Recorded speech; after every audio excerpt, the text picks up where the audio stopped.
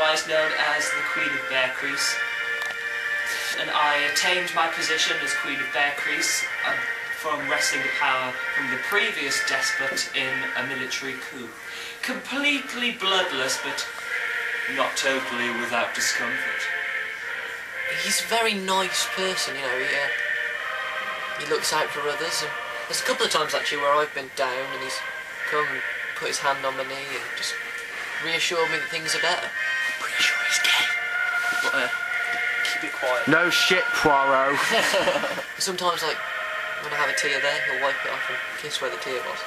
And he's never come on to me, so he can't be gay, surely. Hello. I'm Richard Key, also known as the Earl of Sutton Hill. Fat bastard. I'm the stylish and sophisticated one of the group. Richard Key is very nice and everything, but there is certain concern about him, since if he gets any larger, he will form a black hole. While I'm not doing Bear Crease, I like to think that I live something of the high life. I enjoy fine wine, fine dining, and, of course, I'm rather a hit with the ladies, if you know what I mean, babe. Can't dress, you know. I'm also rather famed for my, neuroses issues. Twitch. Yes, it gets lonely being me. I'm Stuart, aka Half Pint, as I am well known. Stuart, the ginger of the group. Well, my life really. I was born. They did actually think a vagina was on fire. Father discovered I was ginger, tried to force me in the other direction until I changed my hair colour. Stu's dad went, no, don't be silly, he's probably ginger. Then Stu's dad saw that he was ginger and left. Forever. And then I hit secondary school, and it took a turn for the worst. I was strapped to lampposts, had things thrown at me, I was pushed around, stripped of my attire and left in the corridor in a fetal position, just crying. There was this one time that we shaved off all his hair, like all over his body, and we left him like naked on the street and just crying like a baby, and it was fucking hilarious.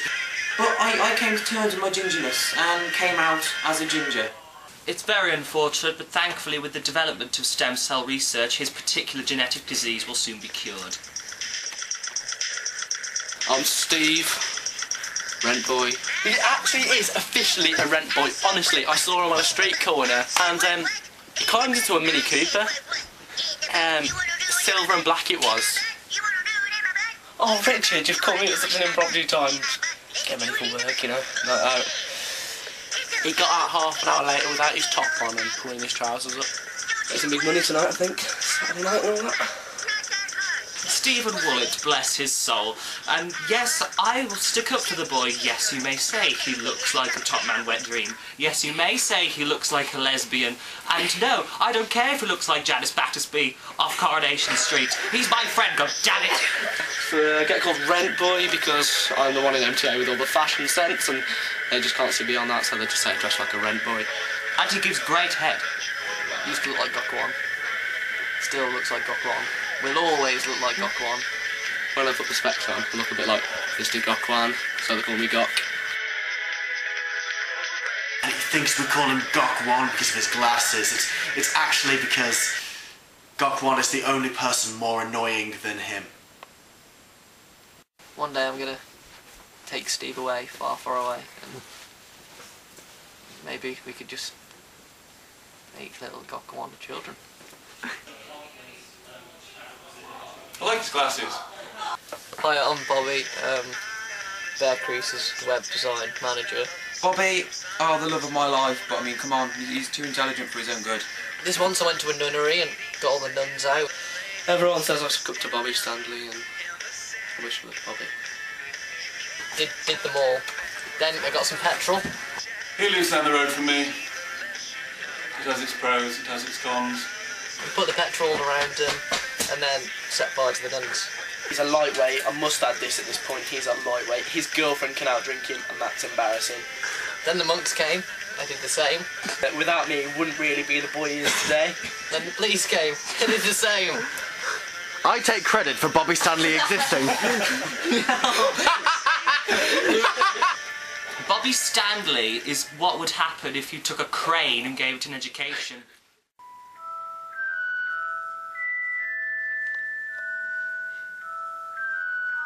Greetings. I am Ollie Lawrence, or otherwise known as Ollie Potter. Ollie Potter. Ollie Potter, otherwise known as Ollie Lawrence, has known me for quite a while, and it must be said that I think he may actually be the person to determine whether or not we are really losing the ozone layer. I am probably the oldest member of Bear Crease. Yes, I'd say that's accurate. And he's very nice and everything, but to be perfectly fair, I feel quite sorry for Frankie having to sit on his Nimbus 2000. And, well, what can I say about myself? I don't know really about Ollie, because he's quiet, but he is the chosen one. You see, I actually live really close to Ollie, just down the road. In fact, sometimes like there's a little gap in my window, there's a little gap in here, and I can see him getting changed. And especially when he takes his, it's just, I tell you what, it's fucking fantastic. Especially when he gets out of the shower, you know, when you got that like mist of steam, the window's steamed up, he goes to wipe it, and with his penis, it's great. I actually love it. I actually love it. What can I say? I mean, who else is going to take down Voldemort? Deck Edgerton. Deck Edgerton. Where is Deck? Where is Deck? The one of you can... He's trying to steal my place as the ginger. Declan Edgerton is kind of the secondary ginger, kind of like the smaller kidney that you don't really like but you need. Come on, I've been around like a whole year and a half longer than that bitch. But what's he doing? Deck, he's just never here. It's a problem, but no, I actually known Deck for a long time. In fact, I've showered with him after cross country once. Bit of a gangster, like ginger constable. But yeah, lovely lad. Also ginger, which a bit of a shame. I know where Deck is. Many people don't, but I do. I was at work. I was at work. And he's not at work. That boy doesn't work. That's an excuse. It's a good thing to have Deck. He's a very good chap, you know. Cares about his friends a lot. And when he's here, he's fucking fantastic. I'm not gonna lie. So hi, I am Anthony Mason, aka Baldy Boy. Hoop now, you're the failure. Brat ding ding Anthony Mason. Yeah, he's a constable. Basically, I'm here to give you all a bit of Bear Crease, you know, to provide a bit of entertainment. Cunt. That is all he is. I am known to try and shake things up a bit. Maybe on some of the things I might be given an idea and take it that little step too far. He abuses women. Yeah, that's what I do a lot. He is just a bad, bad human being.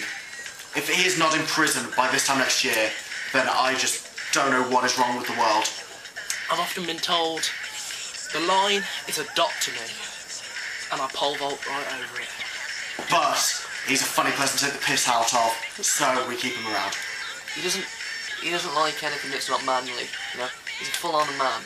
I've never seen anything that's not manly with him. He's the sort of guy you never catch dancing around a skirt or sparkles or anything like that. You just wouldn't see it.